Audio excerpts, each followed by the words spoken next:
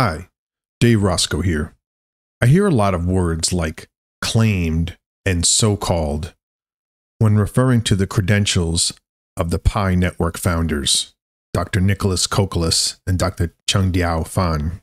There is nothing claimed or so-called about it.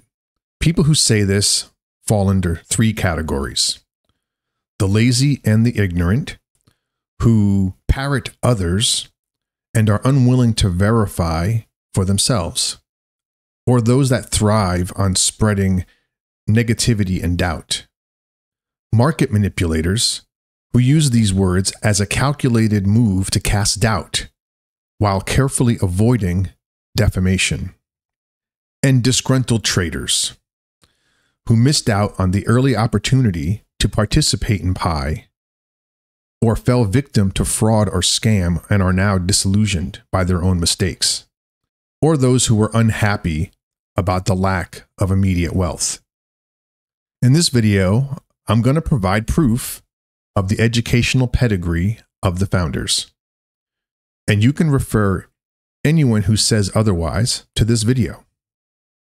But first, let's take a look at the metrics from the last 24 hours.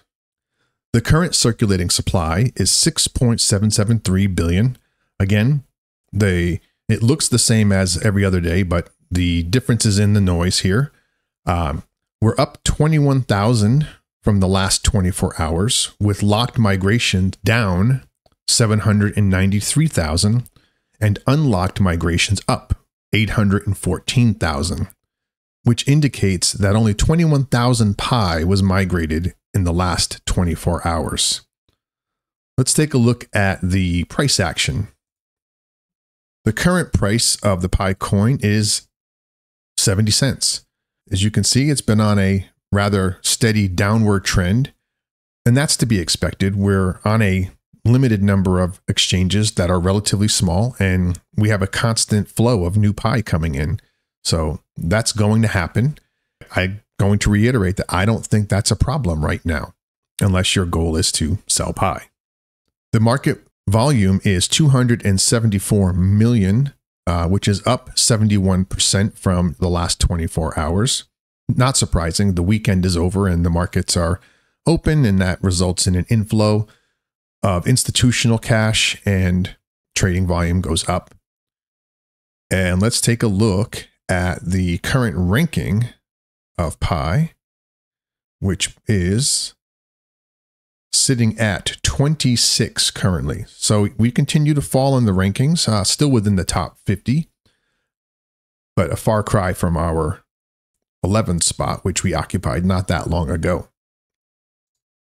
So let's talk about our founders. Dr. Chengdiau Fan's academic credentials are somewhat opaque, and the reasons for that are unknown. It may be due to her desire for privacy of her academic history, but it's not uncommon. Academics will often only list the relevant education that applies to their current career, but we can glean some information about a possible educational history from her past.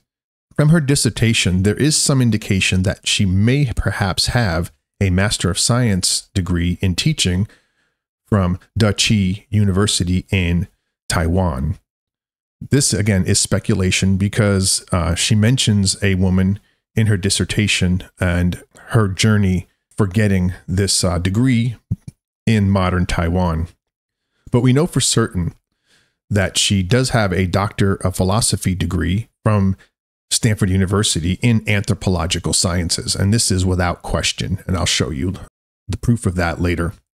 While her education is unknown, Stanford does not admit unqualified people into their PhD programs.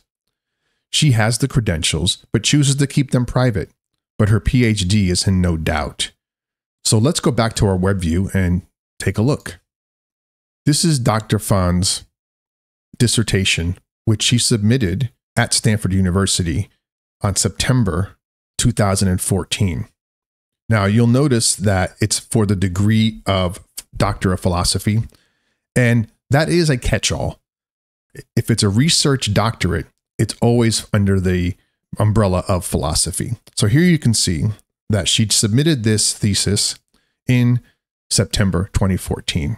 And typically, once this is submitted, the PhD review board will go through its process and award the PhD within a few months. So the question of her PhD is not a question. Now let's take a look at Dr. Nicolas Kokkalis. Dr. Kokkalis has a Bachelor of Science degree in computer engineering from the University of Crete in Greece. He's got a Master of Science degree in computer engineering at the University of Toronto in Canada. He's got a Master of Science degree in management from Stanford University in the US. And finally, he's got a Doctor of Philosophy degree in electrical engineering, also from Stanford University. And if we take a look at the web view here, you can see Dr. Nicolas Kokkalis's thesis that was presented on June 2013. And as I mentioned previously, once this is submitted, the award of PhD typically takes a few months at most. Again, there is no question that the founders of the Pi Network are who they say they are, at least from an academic perspective. So when you hear things like so-called and claimed, realize where it could be coming from and take it for what it is. The Pi Network is run by two very qualified people, and we have to believe that they understand and know what they're doing. So be patient, don't panic, and remember, the success of Pi Network begins with you. Pi to the moon. Peace.